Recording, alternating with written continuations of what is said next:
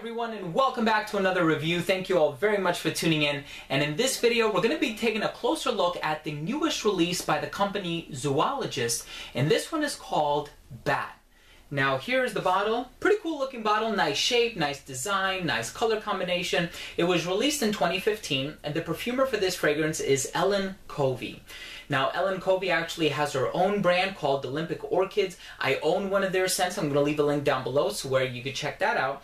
But what the creative director from this company, Victor Wong, what he does is he commissions different perfumers to create scents for his company that are supposed to evoke the smell of different animals. Now, I know that sounds a little bit weird because, of course, I don't think we necessarily have a positive association with the smell of many animals, whether it be an elephant or a rhinoceros, but they're pretty unique in terms of how they're executed. And I think whenever you're dealing with a company like this one, the execution is always going to be rather difficult. So, of course, he's collaborated with perfumers like Paul Kyler and Ellen Covey, and this is the most recent one. So, he already has one called Rhinoceros. He has one called Beaver, which I also own. I really like that one, although it's very animalistic.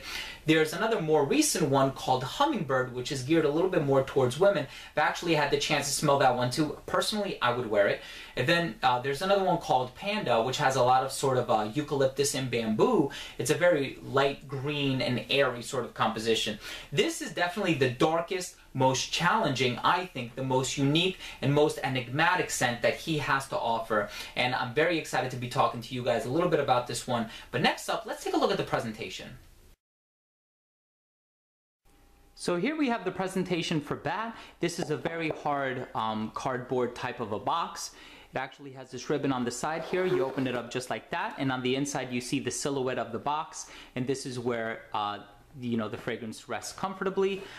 Zoologist logo, and the picture here on the front, the illustration.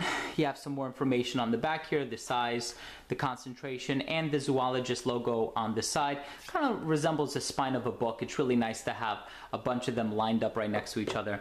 And then here's the bottle. You have that same graphic here on the front. Nothing at the bottom, nothing at the back. Really nice gold cap. I actually like the color combination. And the cap comes off. It does not click into place, but it's a pretty snug fit. And the distribution on this one is excellent. And that was the presentation for Bat by Zoologist. Now, when I think of bats, I think of entering a cave and there are like stalagmites and stalactites, and maybe there's like a flowing river or whatever you call it, and it's really dark and damp in there. And when I smell this one, there is a dampness. There is this humid moistness about it. It actually opens up with the accord of damp earth. And I think there are a lot of things sort of giving way to that smell. Like there are vegetal roots and resins. And I believe there may even be soil tincture in this one because it actually does smell like dirt. It smells like soil. Now, I don't mean that to be a bad thing because I've actually smelled soil in some other scents, like I know Tinder by Magnetic Scent is actually one that I really like that utilizes the note of soil tincture. And when I found out that Ellen Covey was the perfumer behind this one, I knew that she was going to do something unique and challenging, and that's definitely the most challenging note that you're going to encounter in this scent is that earth note, and it gives it a rather earthy yet organic smell. And I think it's a very natural smell for that reason, and I think it's one that isn't going to appeal to everyone, but if you're into smelling different and unique and even strange, if I may use that adjective, I think this is one that you're definitely going to fall in love with.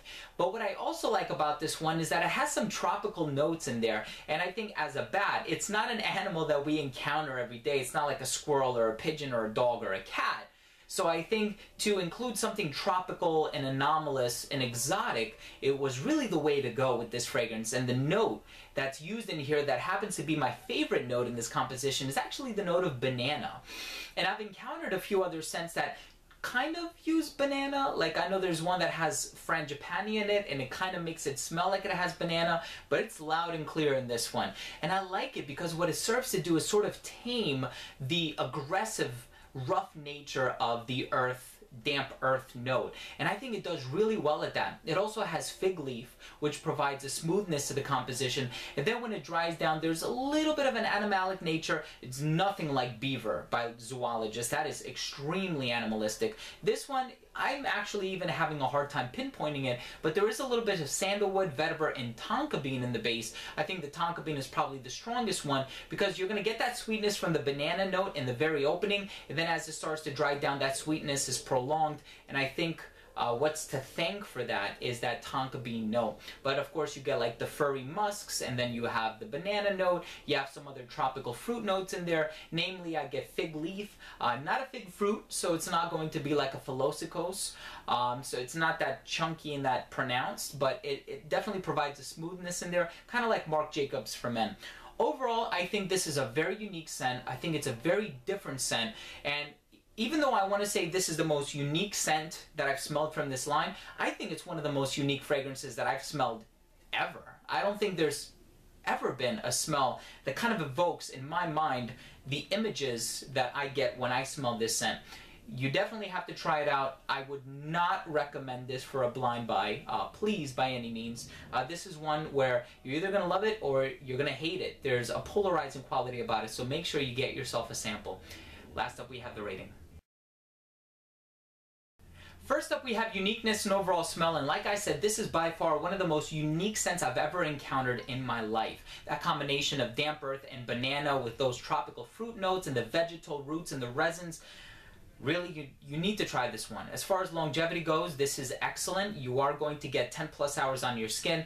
Projection is also excellent as well. I'm not speaking hyperbole when I say this, but I think the projection is really going to get you noticed. I wore one spray on the back of my hand. 2 hours later, my wife comes home from getting her nails done and some shopping done, and she goes, "Did you spray that bat cologne on again?" And I'm telling you, that was from one spray 2 hours later, and that enveloped the room. So you got to be careful with this one. It's rather dangerous. Versatility on this one is rather low. I hate to say it. I would only wear this in the colder weather, and I wouldn't recommend this for somebody 25 or younger.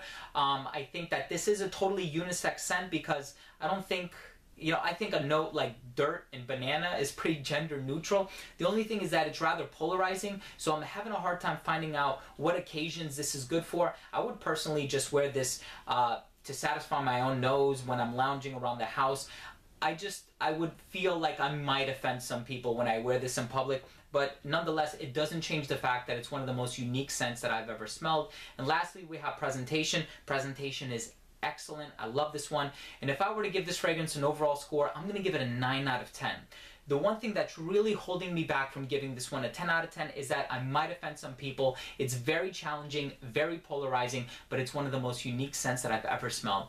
So there you have it, guys. Thank you so much for watching. That was my review of Bat by Zoologist. If you owner have tried this scent, please let me know what you think by leaving a comment down below. Also, please don't forget to rate and subscribe for future videos.